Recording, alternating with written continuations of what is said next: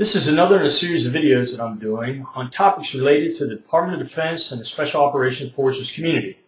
My name is Dave Duffy. I'm a retired Green Beret and combat veteran. I hope you enjoy. Okay, today we're going to talk about what's an ODA or a Special Forces A team.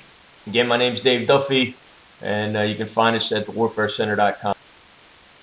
Okay, what is an ODA or an SFODA? ODA stands for Operational Attachment Alpha, and it is the maneuver, the heart, and the bedrock unit of Special Forces. It is more commonly known as the A team or SFA team. I chose this as a topic because more than once I've heard what's an ODA or an ODA by staff people that should know better. So we'll try to provide some clarification. There's 12 men on a Special Forces team. Men only because Congress hasn't changed the law as it's a combat arms.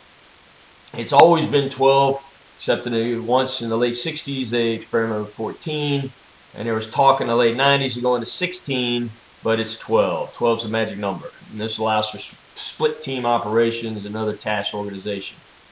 Also, there's a unique numbering system. Each team has their own number, which was recently changed with the addition of a 4th battalion each group. It's mandated by the QDR 06, which allows for about 72 teams per group.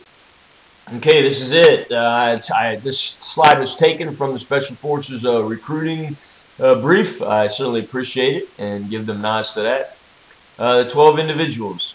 As you see, it's built-in versatility. It operates independently, which is why they select for individuals that are used to, that thrive in a gray environment, don't need a lot of oversight. It starts with the commander. He's the captain. He's in command and control of the team, and he can advise up to a combat force up to a battalion size. And often he's the senior U.S. person on the ground. I mean, that was true for more than one JSET in Africa I was on. Additionally, he's got a 180 Alpha, which is a warrant officer. All of the warrant officers of Special Forces come from enlisted ranks that had previously served in SF, and they're also the only warrant that's not designated as a tech. You have an operations sergeant, the 18 Zulu. He's the senior NCO of the team. He's responsible for the individual and collective training. He's also known as the team daddy. He has an assistant ops sergeant, which is the intel sergeant, 18 Fox. Then you have 2 by each: weapons, engineer, commo, and medical. They're all experts in their own field. MOS, go through a lot of training for it. They have to be able tactically proficient in both land, sea, and air, which is the 3 lightning bolts on our patch. Okay, what missions do an ODA conduct? This is all found in Title 10-167. You have unconventional warfare, which when Special Forces was established in the late 50s, this was the only mission that they conducted. Guerrilla warfare, you could read the slide. That was expanded in the 60s to include direct action, special activities. And this is the current list of foreign internal defense, which is some great doctrine that we tend to lose sight of. Special reconnaissance, combating terrorism, and direct action.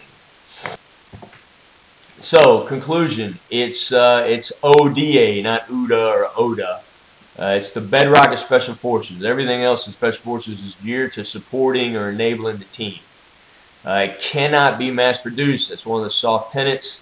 It takes a lot of training for each of these individuals to go through and time to become a team member. Frankly, they don't spend enough time on the team.